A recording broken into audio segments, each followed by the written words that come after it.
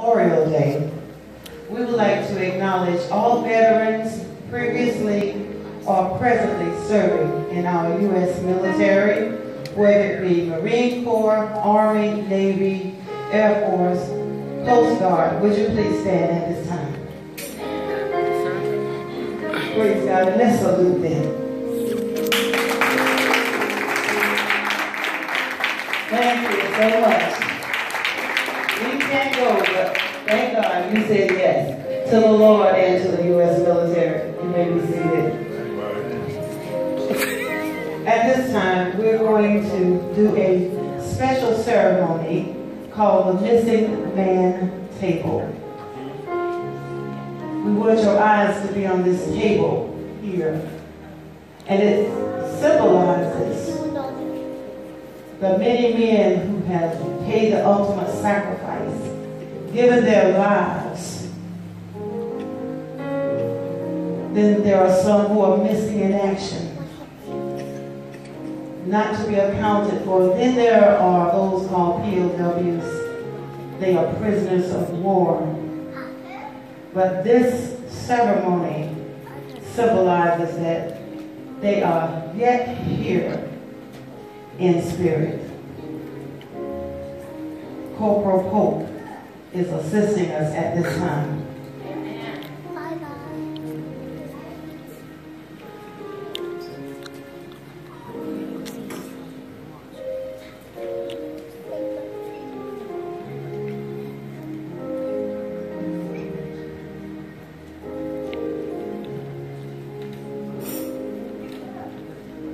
As you see, the tablecloth is white to symbolize the purity of motive our soldiers have used in answering the call to serve our country. The single red rose reminds us of the lives of these Americans and loved ones and friends who kept the faith while seeking answers. The lemon slice that you see on the table reminds us of the bitter fate and the suffering of those captured or missing in a foreign land. Salt on the table symbolizes the tears of our missing and of their families.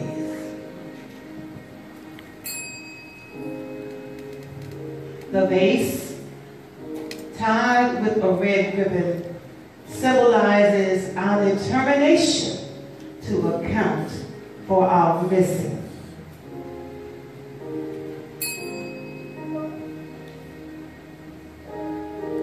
Would you like the candle, please?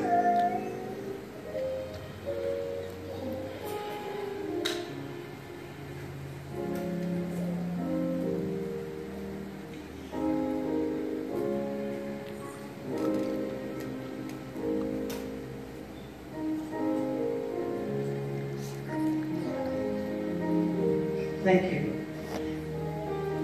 The lighted candle reflects our hope for the return of the POWs or the MIAs, prisoners of war, missing in action, alive or dead.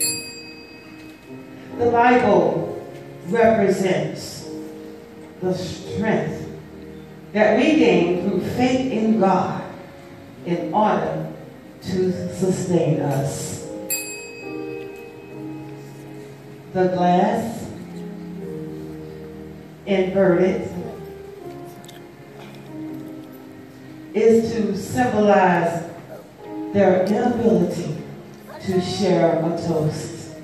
These soldiers that we speak of on Memorial Day. The empty chair,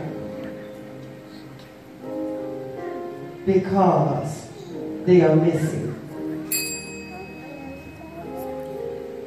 We remember all who have served. And we remember and acknowledge that those who now serve, and to all of you, whatever category, we will never forget your sacrifice. And for those missing in action or in POW camps, until the day you return or find eternal peace, we will always remember.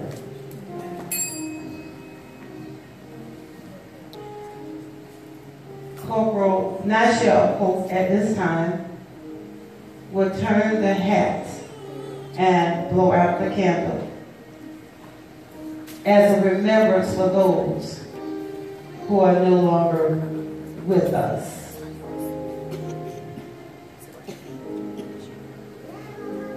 All standing at this time, we're going to ask Gunnery Sergeant Elder Jonathan Hill if he would come and lead us in a word of prayer.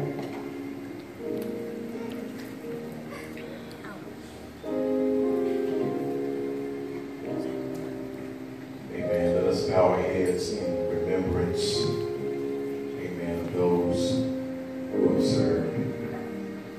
Heavenly Father, we thank you and we acknowledge you this morning.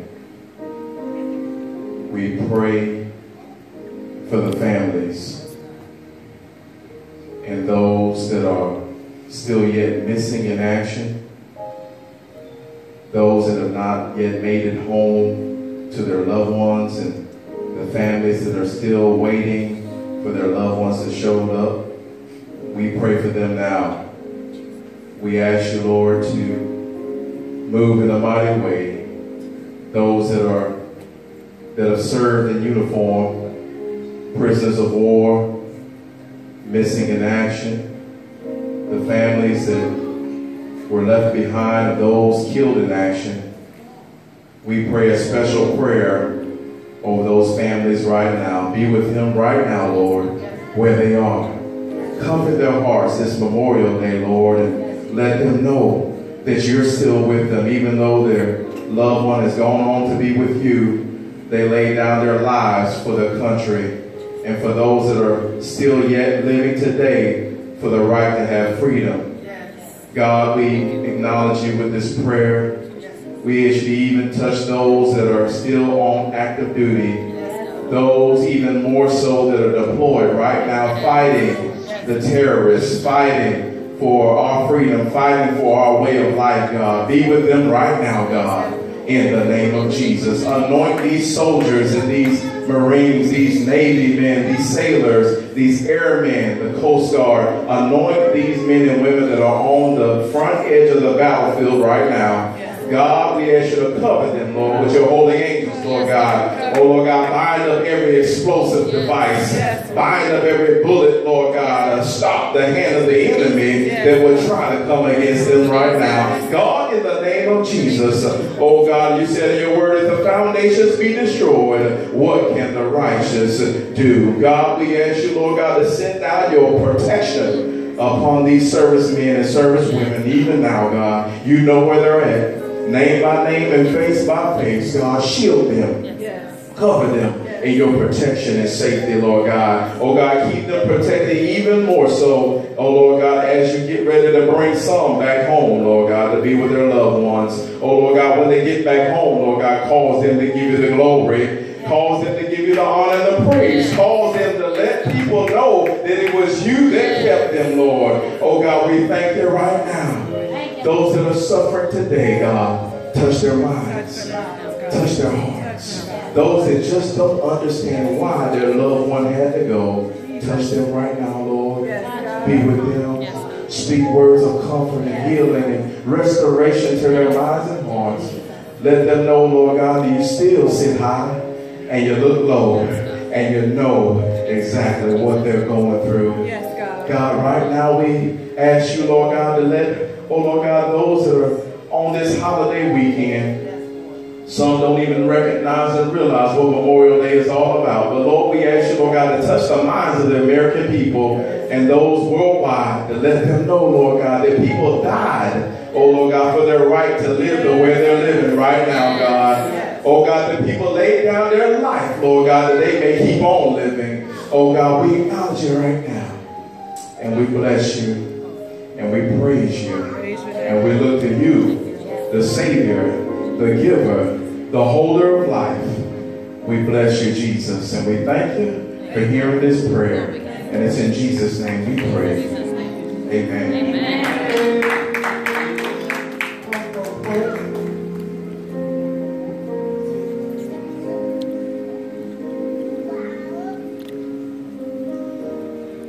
This concludes our Memorial Day celebration. God bless each one of you, and God bless America.